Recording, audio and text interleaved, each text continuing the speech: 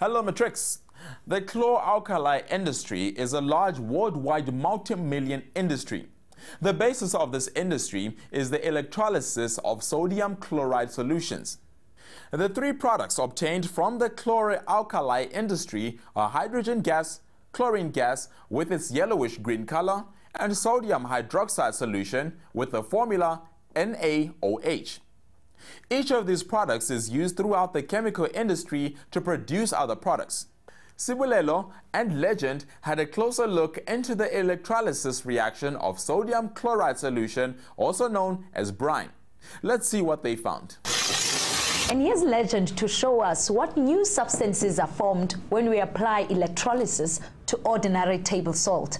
I am pretty sure the results will surprise you. Hi guys, before we start, I have a question for you. Can you remember what salt's chemical name is? That's it, sodium chloride. In today's experiment, we will be using salt. Valfos-based Salt Refiners is one of the companies that make the pure salt used by the local industries. Now it's time to see if we can use electricity to change sodium chloride into something different. We'll be using these to change this into chemicals, hopefully. First, we must dissolve the salts in some water to make the ions mobile. This means that the sodium and chloride ions are free to move. Because some of the products we expect to form during this reaction are very alkaline and reactive, we'll use a universal indicator to help us see the changes that take place. Do you see that the indicator stays green? This tells us that the solution is neutral.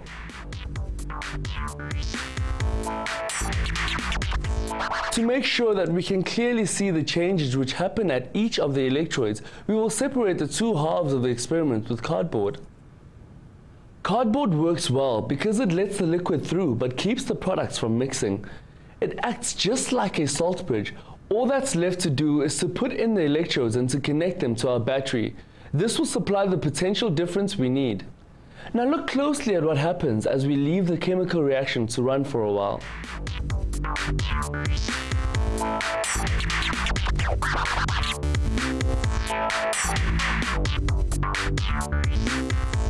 How cool is that? We definitely made some new chemicals during this process.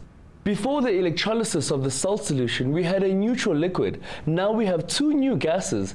We also made something that changed the pH of the solution. See, the indicator changed color from green to purple. Let's see if we can figure out what these chemicals are. At the positive electrode, a gas was produced. The color of the solution clearly turned from green to yellow, then the color faded away. The fact that the color fades away means that an oxidizing agent is produced here. There is also a very sharp smell that reminds me of bleach. This tells me that the gas is most likely chlorine. Now let's look at what happened at the negative electrode. At this electrode, a couple of things happened.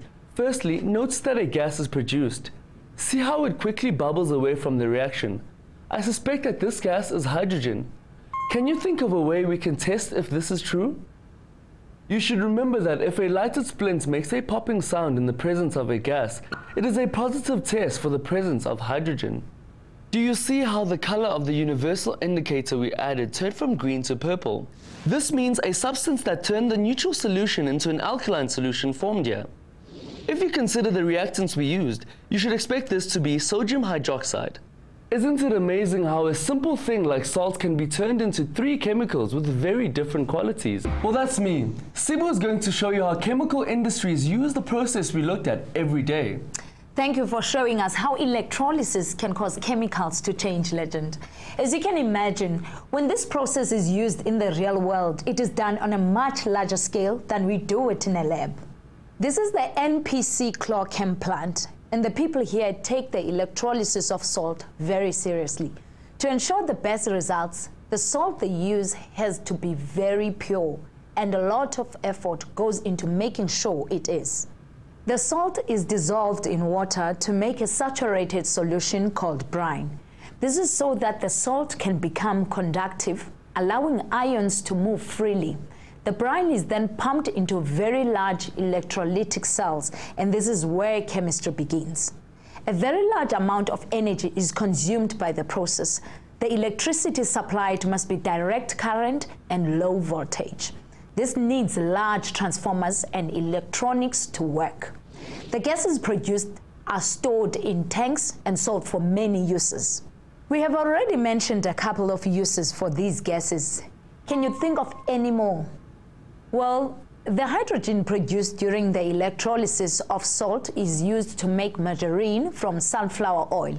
The hydrogen adds molecules to the oil to make it spreadable. Another process that uses hydrogen is the Haber process. It turns nitrogen from the air into ammonia. The ammonia produced in this way can then be used to make fertilizers that make plants grow faster and produce better crops. Hydrogen combined with oxygen also powers the rockets that takes us to space. Remember the yellow-green chlorine gas that was produced? It is very poisonous and was even used as a chemical weapon during World War I. However, used by experts in controlled conditions, it can be made into many useful household products. For example, we find it in products that keep our swimming pools blue, our shirts white, and surfaces clean. Let's take a look at the last product that formed during the electrolysis of salt, sodium hydroxide. Sodium hydroxide is sometimes called caustic soda. It is a powerful chemical base and can be used to open up blocked drains. It is also known as lye, and when mixed with fat and oil, form the basis of the soap we use to wash. Now we know what forms during the electrolysis of sodium chloride. Let's join Sibulelo to dig into what happens on a microscopic level in this cell. The best place to begin to look at what possible reactions can occur, and to do that, we have to take a look at what is already in the mixture. Right. The mixture is a solution of water and salt. We all know that salt is sodium chloride. So, I guess the chemical must be sodium chloride, NaCl, and H2O. You're pretty close. Remember, we are working with a saturated solution of salt and water called brine. The sodium chloride breaks up into sodium cations and chloride anions when it dissolves. You're right about the water though. You must never forget that the ions are dissolved in water, which means the water can react too. The best way to start your answer of any redox question is to circle the reactants on the table of standard reduction potentials. Next, we need to circle the products formed at the electrodes. We have hydrogen gas and chlorine gas. Remember that this reaction will not happen without added energy. Can you remember what we call this type of reaction that requires energy to start? I do. Reactions that need energy to begin are called non-spontaneous reactions. Well remembered, Nombulelo. A quick and easy way to tell a reaction is non-spontaneous is by drawing a line from one reactant to the other on the table. If the line slopes down from left to right with a negative gradient, the reaction is non-spontaneous. We know that the information we read from the table is accurate because the reaction we are examining, the electrolysis of salt, needs electricity to happen. We saw that when we did the experiment in the lab. The next step in solving a redox question is to write out the oxidation and reduction half reactions. This will also help us identify the anode and the cathode. Do you think you could write out these two half reactions correctly? I hope you started with the reactants we chose from the table earlier. The half reactions you wrote down should show that water reacts to produce hydrogen gas and hydroxide ions. The chloride ions react to form chlorine gas. Remember to write out the reactions in the order you found on the table, from the chosen reactants on the left across to the products on the right. You should be able to see that the water molecules are being reduced because 2 electrons are added here during the reaction. We say that water molecules are gaining electrons. Nombulelo, do you remember what this tells us? I do. This tells us this is the cathode of the cell. There's that red cat again, which means that the chloride ions were oxidized at the anode. Right, Sibu? That's right. You can see here that 2 chloride ions lost 2 to make a molecule of chlorine gas. Now all we need to do is make sure that the electrons are balanced and add the 2 half reactions together. We cancel out the electrons and add the chloride ions and water molecule on the left. The final ionic reaction will look like this. 2Cl- plus 2H2O goes to form Cl2 plus H2 plus OH-. Okay, I'm with you so far. But what about the sodium in the sodium chloride? Well spotted, Nombulelo. The sodium cation ions in the reaction do not react at either cathode or the anode. We call ions that don't take part in a reaction spectator ions. This is because they are there, but only looking at the action, they do not take part in the reaction. As you see here, the reaction at the cathode produces hydroxide ions. These, combined with the sodium cations, will make the sodium hydroxide product we saw during our experiment. Now that we know what happens on a microscopic level to the brine, we can look at the different types of electrolytic cells that are used in industry to produce the three products on a much larger scale. There are three main types of cells: the asbestos diaphragm cell, the mercury cathode cell. These two cells are not in use anymore because they pose a health risk due to the very poisonous asbestos in the diaphragm cell and equally poisonous mercury in the mercury cathode cell.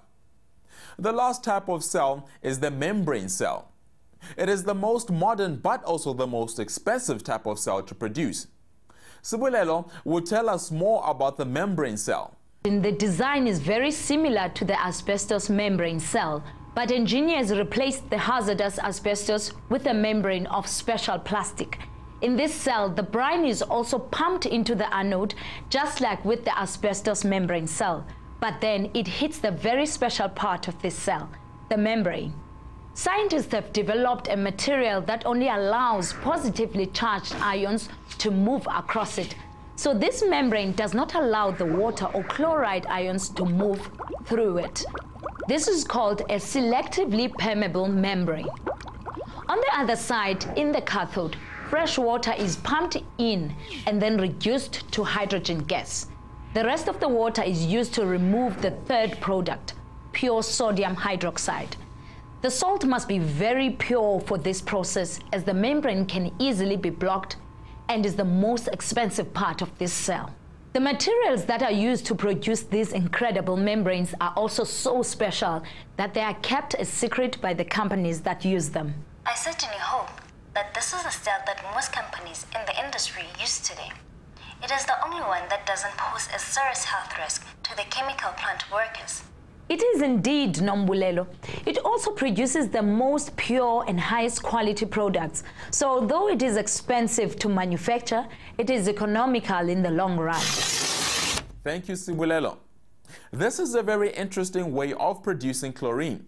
But what is the effect on the environment?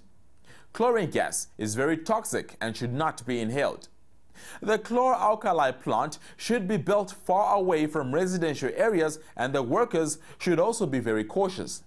The caustic soda that is produced is also very corrosive and can cause chemical burns, and therefore it should not be allowed to seep into groundwater. And the hydrogen that is produced is very flammable when mixed with oxygen, so it is a big risk. The whole process uses a lot of electricity that also has a very negative effect on the environment. All of these should be considered before a chlorine plant is built in an area. Now you have seen how this cell works and the important product that is formed and the effect on the environment. See if you can do the question in the task video on this topic.